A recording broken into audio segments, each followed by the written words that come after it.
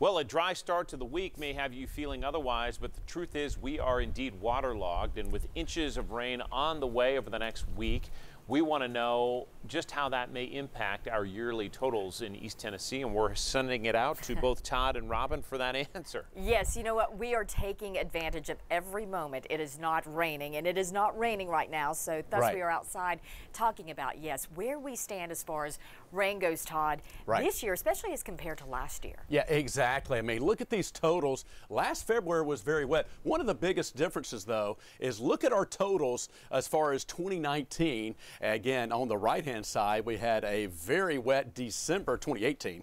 And for the winter months, January this year had somewhat of a surplus, just over a half inch. And so far this year, February, we're at 4.90 inches and about 2.32 inches a surplus. Look at last February, though, plus 3.79, and we were at 6.37 inches. So last February was also wet. The big difference is last winter, we were dry in December 2017 coming into January 2018, and then we really caught up with rainfall February of 2018.